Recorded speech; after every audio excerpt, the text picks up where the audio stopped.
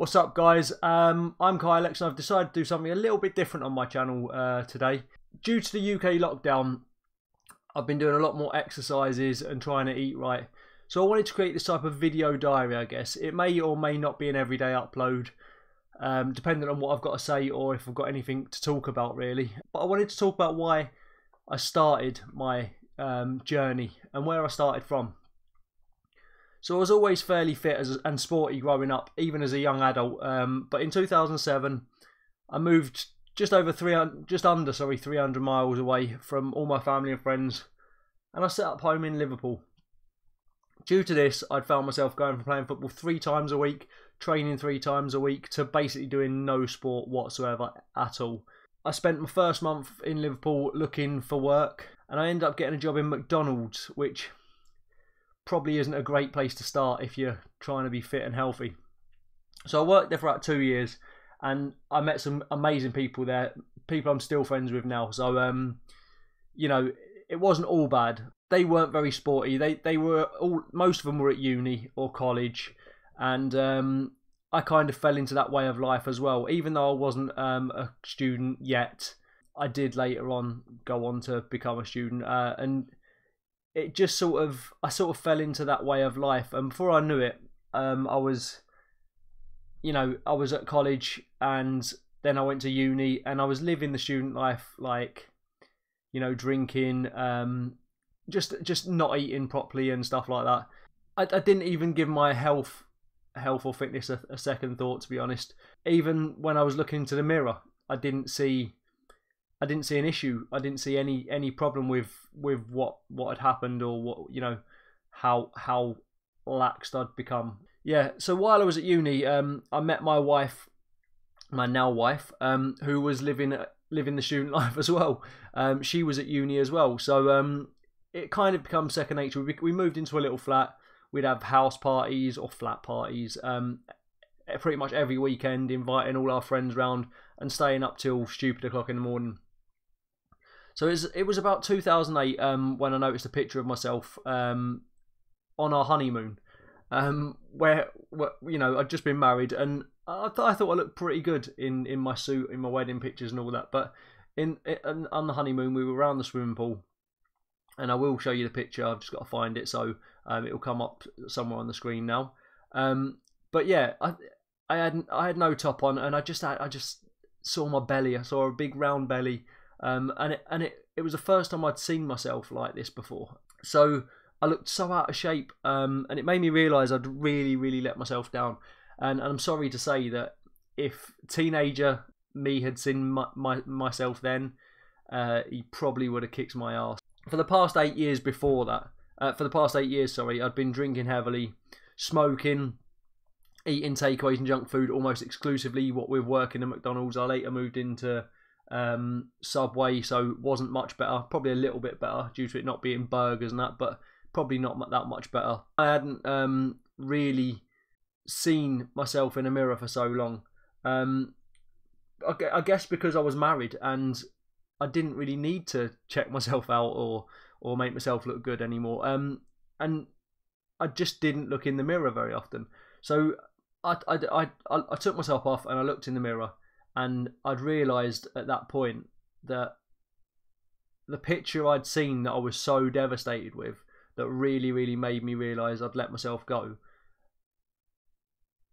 wasn't even as bad as how I'd got. Because I'm talking like 2018 now, and the honeymoon was in 2012. So I'd carried it on. I hadn't realised. I thought I was in fairly good shape on my honeymoon.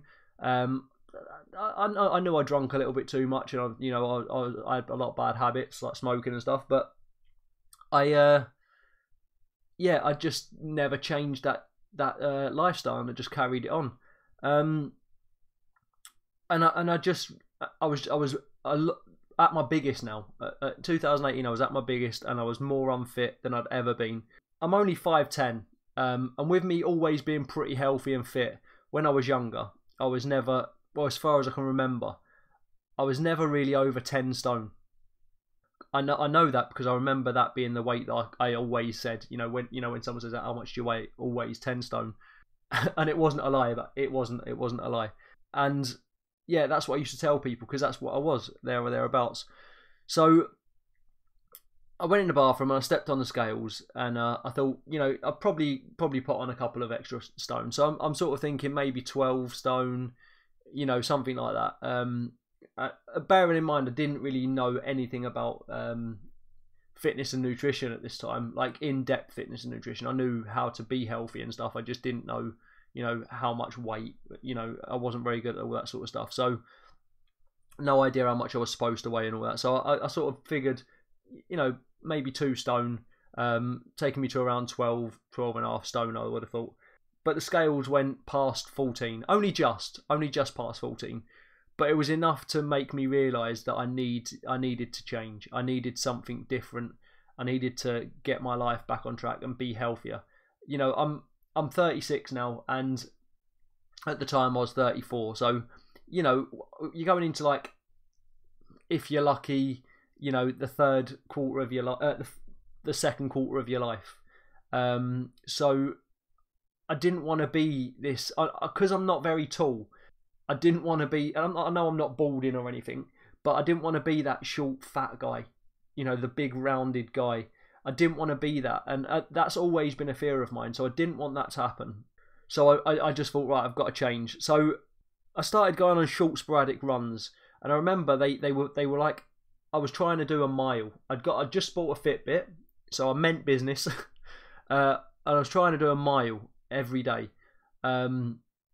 And that mile potentially was supposed to get shorter. Like, I was meant to get quicker and quicker and quicker at doing it until I'd built up enough to maybe go 2 miles and so on and so forth. I was still smoking and drinking at this point, albeit a bit less than I was when I was at uni. I felt like I'd lost the ability to run. So from a pacey lad that used to run up and down, the wing on a Saturday and a Sunday, I reckon at this point I would have struggled to do, run up and down, or just up, actually, just one length of a football pitch, at all, in the state I was in. So yeah, I started doing the mile a day and improved my time. I was thinking about joining the gym, but I'd never really been to a gym. I never really needed to go to a gym because I was so, obviously, between this period I wasn't, but growing up I was always just so I was exercising all the time. I was full of for always sports, always.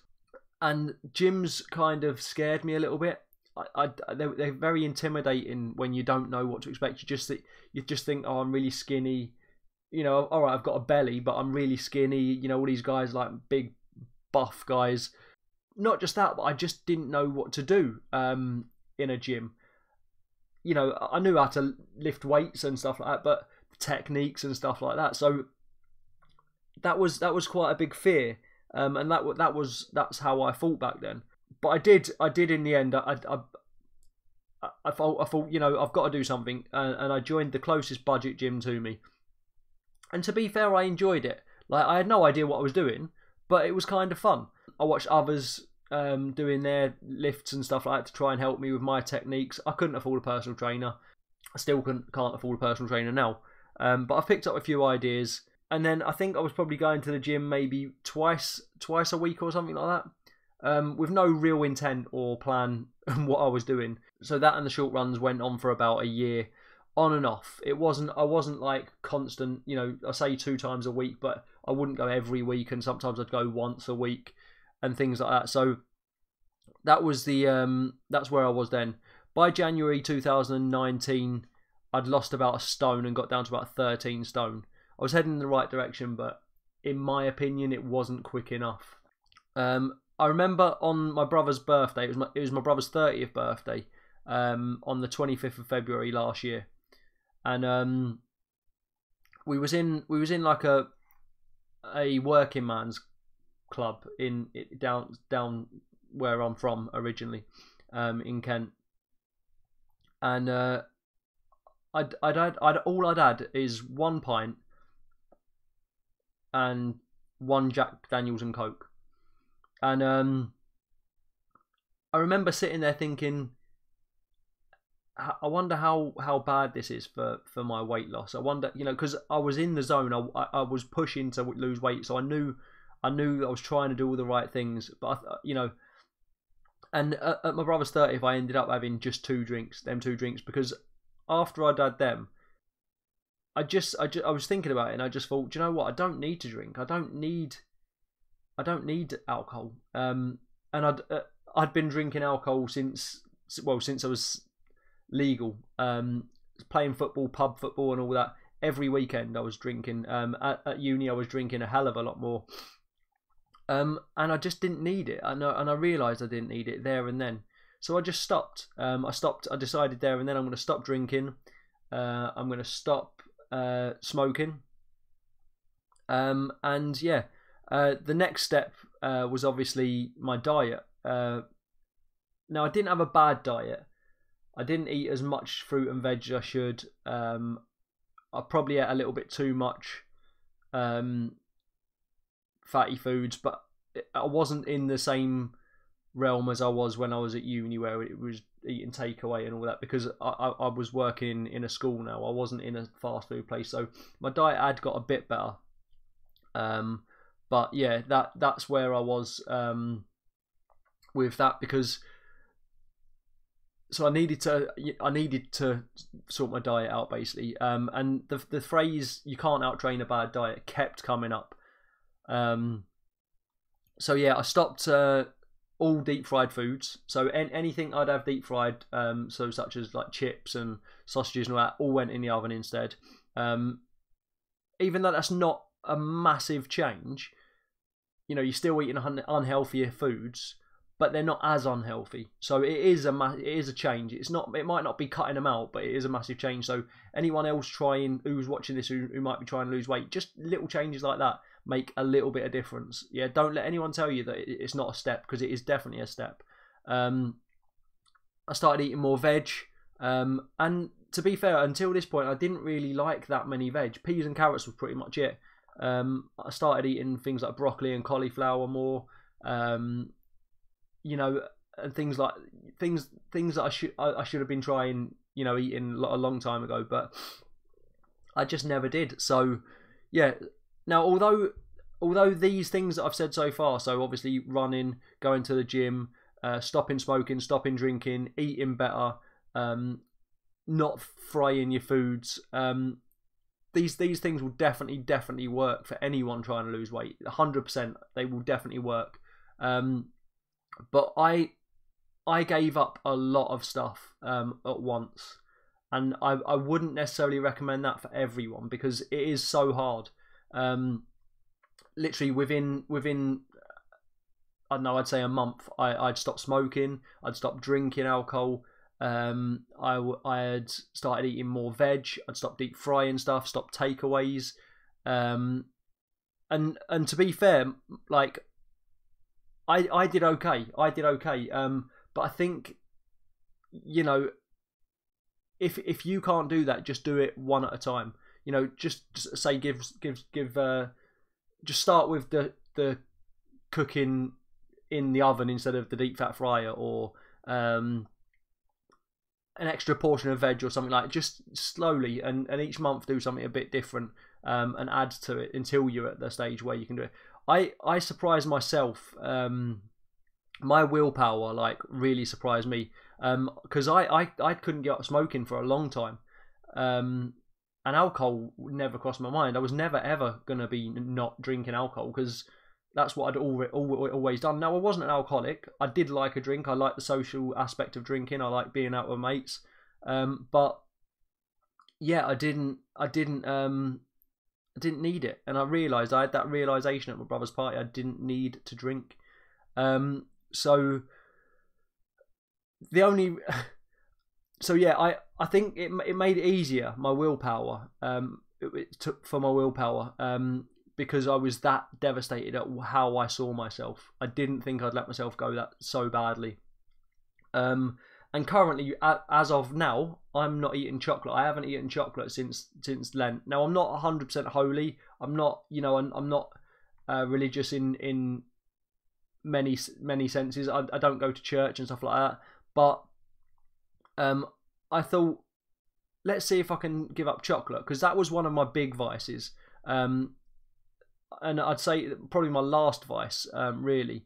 The only thing I've got is chocolate, and I thought I'd give that up for Lent and see if I can do it. And that has been hands down the hardest thing. I've still managed to do it. I've still got about 2 weeks left, and it is really, really, really hard. But I'm going to try and do it just to prove to myself I can. So it's more of a challenge to myself. And with that being, I mean, bar sex, obviously that's a vice, but you know, my wife rations that anyway, so don't worry about that. But chocolate is the one last thing that I feel, you know, is probably a bad thing for me that I have too much of. So doing this, you know, has really, really proved to me that I can, and it is really hard. And we've got loads of chocolate. My wife loves chocolate. I've got 2 kids who love chocolate. Got a cupboard full of it, and I keep going in there, and I'm like, should I? And I haven't yet, and I keep saying to myself, no, I'm not going to do it. I'm not going to do it. So yeah, your willpower might surprise you. It's mind over matter, I feel. And if you want something bad enough, you can give anything up. If you don't want to give stuff up, then you won't. It's that simple. So I've been going to the gym maybe 3 to 4 times a week now. More recently, I've been doing push-pull leg split. And for the first few months, I was just sort of trying to find a split that worked for me. I still do the occasional jog thrown in, or have been doing the occasional jog thrown in just for cardio. But obviously, thanks to the lockdown, I can't go to the gym anymore. So I go for longer runs. So I try and go out and get my 10,000 steps in a day, which is obviously the recommendation from the British Heart Foundation. Daily 10,000 steps, which works out around 5 miles. I've got some pretty light vinyl weights at home and a bench. The weights aren't really ideal, but I guess they're better than nothing. I just have to do higher reps and lower weight for the foreseeable future. Maybe I'll buy some better weights, because obviously you don't take into account these sort of things are gonna happen. So yeah, I kind of been caught unstuck. So I currently weigh 11 stone 3 and 18.3% body fat. I'm struggling. I'm really struggling to get below 18% body fat. I'm cutting down how much I'm eating and stuff like that. But my aim is to get down to around 10 stone 6. Sorry, 10 stone 6 and below 15% body fat. I want to get to like 12 to 15%. At least. No, not at least. I'd say 12% is probably my main target, but 15% is my at least. So now we're all caught up with why I started my journey. And I'm by no means an expert in any way. I'm still learning every day. But I am happy to share some of the things that I have learned with anyone who needs it. So, you know, feel free to ask me any questions, and if I can answer them, I will. I did start a personal training course a couple of years ago with the budget gym that I started in 2018, but I didn't finish it, and that was due to factors that I couldn't help. They couldn't be helped. It is something I want to go back and do when I get the chance, but the story about that is for another episode. I will touch on that. It was just really, really poor timing.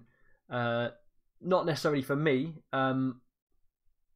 Like it was sort of like a series of unfortunate events that unfolded that sort of put an end to me being able to do that. So if you want to know, write down in the comments, and I'll do another video and tell you about that.